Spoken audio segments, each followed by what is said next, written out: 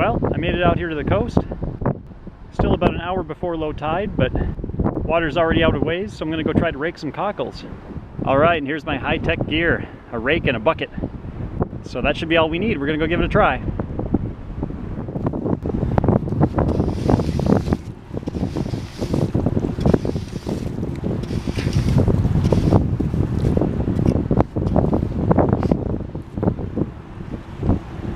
A rock.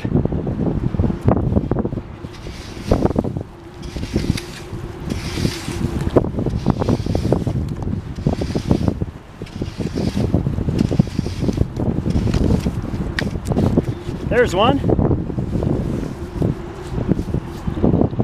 It's a nice cockle. Perfect. Great way to start.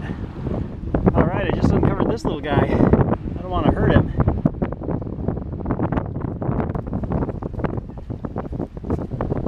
Here you go, buddy.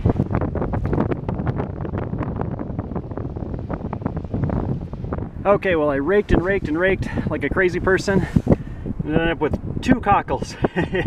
Not very impressive. That's 1/10 of a limit of cockles. So I decided to wander away a little bit and dig for gapers. And what felt like about a mile down, I just dug up this one. Nice big gaper clam. So that's awesome. I wasn't expecting to dig gapers today. Didn't really bring any shovel or glove or anything, so I just dug it with my bare hands, but that's awesome. I'll rinse it off, give you another look. He's a monster. That's a big one. So if I get 1 or 2 more like that before it gets too late, that's great.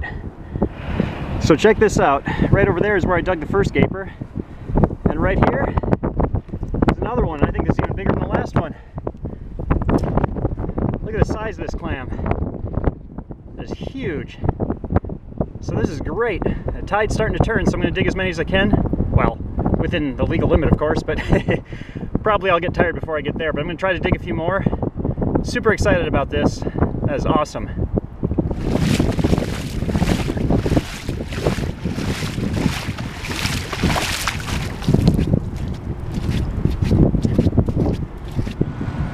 Okay, well, I made it back to the cleaning station. Here's the clams. I'm not going to do much to those now other than throw them in the cooler.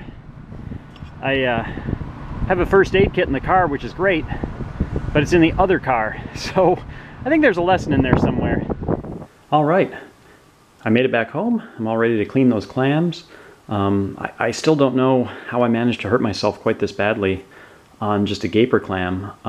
You know, I used to dig them barehanded all the time.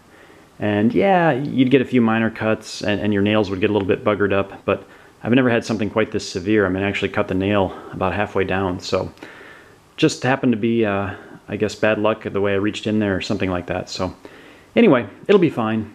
But yeah, what I'm going to do now is go get those clams. I'll show you what we got, and then I'll show you how I prepare them. So here we are, 2 cockles and 4 really nice gaper clams. Let's take a look at the cockles first. This is a great size. I've definitely found larger, but as far as just eating goes and a good size for harvesting, this is perfect. This one's a little bit smaller, but definitely worth keeping. I clean these in a really different way than I do the gaper clams, and since I don't have time to do everything tonight, what I'm going to do is just keep these in the fridge. They're really cool creatures, really thick-shelled, they're very resilient, so they'll keep a long time if you know how to do it. You definitely don't want to put them in water. I know it seems a little counterintuitive, but water, and especially fresh water, is really bad. They'll just run out of oxygen. They won't last very long. So instead, you just want to put them in a bowl in the fridge, cover them with a damp paper towel, and they'll last for a long time that way. So I'm going to take care of these. We'll put them away, and then I'll show you what I do for the gapers. Okay, so I went ahead and set the other gaper clams aside for now, just so we could focus on this one. I'll do my best to work around the camera to show you what I'm doing. When I got into clamming, it was a lot of fun, but there just wasn't much information out there about how to actually clean these things. And it's especially important to me because, you know, I always want to be respectful of anything I harvest, and a huge part of that is not wasting any meat, making sure we use absolutely everything we can. So what we're going to do is go ahead and clean this clam. I'll show you how I do it, and I try to maximize, again, what I can use from this. So a little bit about clam biology. There are 2 muscles, and one's right about here, and one's right about here. And those are called adductor muscles. Those are what pulls the clam together. And so basically what we want to do, and again, I'm not sure how this will go working around the camera, but we want to go ahead and try to slip our knife as close to the shell as possible and cut those muscles, right? And if you've ever eaten a scallop, I mean, that's what that is. It's that muscle.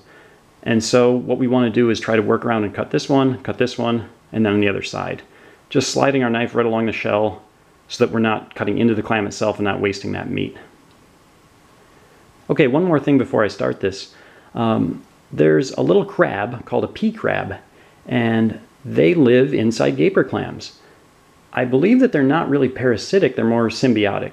I'm not sure about that, but I've cleaned hundreds of gaper clams, and I've honestly never cleaned one that didn't have a crab living in it. So sometimes people get freaked out, you know, oh, is the meat bad? Is that a problem? You know, this crab was living inside the clam. Nope, perfectly natural. It's just how they are. So, you know, just something to expect if you're going to clean one of these clams. But let's go ahead and get to it. All right, so again, we're going to try to slip the knife in and cut that adductor muscle right there. The water comes out. Okay, and I'll try to do the same thing on the other side. Again, keeping that knife right next to the clam. Okay, and at this point, I've cut the two ends of the adductor muscle in the back. So if my thumb didn't hurt so much, this would be a lot easier, but oh gosh, it's gonna be hard. Oh, and there's our little crab. See this little guy coming out? So I'm gonna dump him in the sink, or in the bucket, I should say. And I'll be right back, hang on. Okay, I'm back. So, as you can see, I've cut that muscle on this side, I've cut through it on this side, and now I'm just gonna work my knife up along this edge, again, being careful not to ruin any of the meat.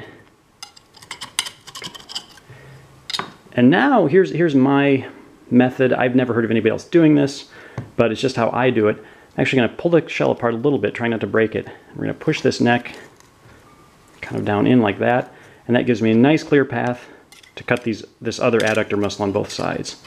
So we're going to do that, like that, and here on the other side as well. And now I should be able to separate the clam from the shell. And I can. Almost. There we go. Okay, that's it. I understand if it doesn't look very appetizing. Hope you're not too squeamish, but that's that. So now I can see these scallop muscles right here, and rinse off my hands a little bit first because I got some sand on them. Hang on.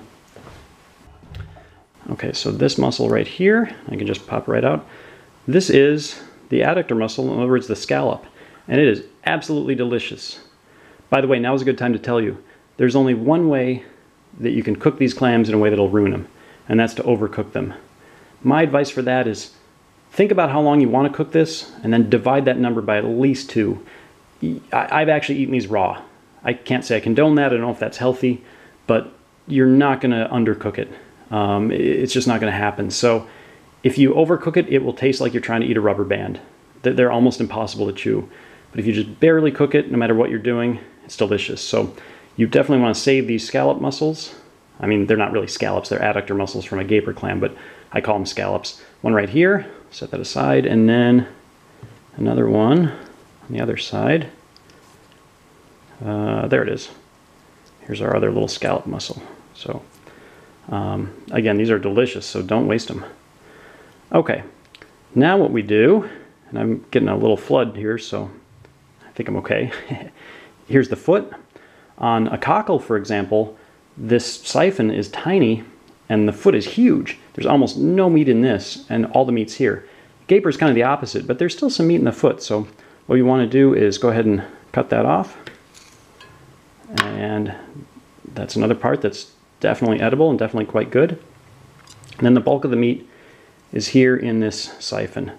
So what we want to do is kind of separate this meat from the rest of the clam, and like that, and then we'll cut it right about here. Again, I understand this doesn't look that delicious, but trust me, it'll make an amazing clam chowder. Now what we're going to do is just, there's actually 2 tubes in this siphon, so we're going to slip our knife in and just cut it right through like that. There we go, 1 and 2. And there we go. So I'll wash this up a little bit along with those other bits, and I'll tell you what we do next. Okay, so I've rinsed off this siphon a little bit, got it all ready to go. It's all edible, it's really, really good, except for this skin that's on the outside, kind of this tough outer skin. And if you try to peel it off now, yeah, it's really a pain. It breaks apart, it's hard, it kind of, you know, tears up the meat. It's really annoying. And I always struggled with that until one day I met this old guy out at the coast, and he taught me a trick. He said, don't take it off now, go ahead and throw this in the freezer. And then when you take it out, when you're ready to cook your clams, that skin will peel right off, you know, after it's thawed, of course. And lo and behold, he was right. So that's how I do it every time. It works great. So all I don't do any more cleaning right now. Go ahead and take this. I put the foot with it. That's great meat too. And I freeze it just like this. Put it in a Ziploc bag along with the rest of them. Stick it in the freezer and you're good to go. As far as these mussels, I call them scallops, even though, you know, technically they're not from a scallop, they're from a gaper clam. But as far as these go, I usually don't freeze these. What I do is just save them.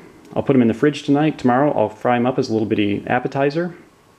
And they're great. Just fry them up in a little bit of oil and butter. Again, just barely cooking them. You're basically just kind of searing the outside and that's it. And they are delicious. I think they taste every bit as good as a scallop. So it's a great part of the meat. You definitely don't want to waste it. Okay, that's how I do gaper clams. All right, well, it's the next day, and I'm here in my kitchen getting ready to show you how I cook these cockles. So before I do that, since it's a new day, I'll go ahead and do a gear check. I'm wearing my Seiko 5 Sports. Been wearing this watch a lot lately. I really, really like it. And for my knife, got something new. This is a Spyderco Dragonfly 2 Salt. And it's perfect for things like going out clamming because it's resistant to salt water, won't rust. And being that it's a Spyderco, really good quality, razor sharp, also works as a pointer, so I can show you some features of these cockles. Just like the gaper clams, there's these adductor muscles. There's two of them, one right about here and one right about here. And those are what the clam uses to hold together. We could clean these raw, but I've found it works a lot better. Just go ahead and steam them. So we'll get a nice rolling boil going, cover this up, get the steam going, and pop the cockles in there. It'll only take 3 or 4 minutes if we just check periodically, and you'll know when they're done because they'll pop right open. So it's pretty simple. Normally, of course, you'd hope to have more than 2, but that's okay. For illustration purposes, it'll work just fine, and we don't want to waste the meat. As a matter of fact, we can even save the water that's left over and use that as stock for making clam chowder. But okay, enough about that. Let's get to it.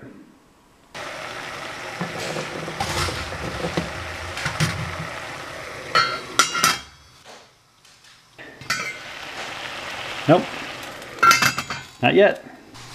All right, let's take a look. Oh, yep, they're done. As soon as they pop open, we call it good. All right. It really works easily when you do it this way. Once they pop open, the clam pretty much just slides right out. You don't need to do any cutting to get it out of the shell. But let's take a look at one of these. So here it is. Here's what you get.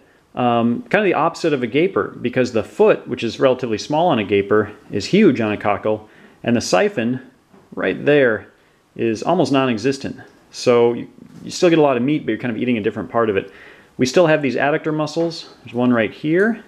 I'll cut that out in a second. Well, actually, I can probably just pop it out. There we go. And I can do it without my thumb getting in the way. So there's one of those kind of scallop muscles. Another one right here. And all we're going to do is get rid of this stuff. And that's obviously not food, or not food you want to eat. And then what we're going to do is just go ahead and slice this. And I just kind of slice it right in half, like this. Whoops. Being careful not to cut my already injured thumb. Okay. And then as we go through it, all we're going to do is just kind of remove this dark part, like this. You can just use your fingers for that, if you don't mind. Sorry about the noise in the background, it's just my children. Hold on, you guys, I'm almost done making my movie. And kind of hard to work around the camera and do this, but we're just going to remove this stuff. I'm going to go rinse this off and show you a little better image of it, and that's all. And then this whole part is edible, very, very good. Again, keep in mind with clams, the only way to really ruin it is to overcook it. So let me get this rinsed off and I'll show you what the final product looks like. Okay, so here you have it. There's the 2 scallop muscles, and then this is what you end up with. A nice piece of meat from that cockle. Really, really good tasting. You can freeze it. It'll be just fine. Or you can go ahead and chop it up right now if you're going to make chowder, and you'll be all set. All right, anyway, thanks for sticking with me through this and watching this. I had a lot of fun making it and showing you all this. This injury kind of sucked, but otherwise it was fun. Hope you enjoyed it. And yeah, I'll see you next time.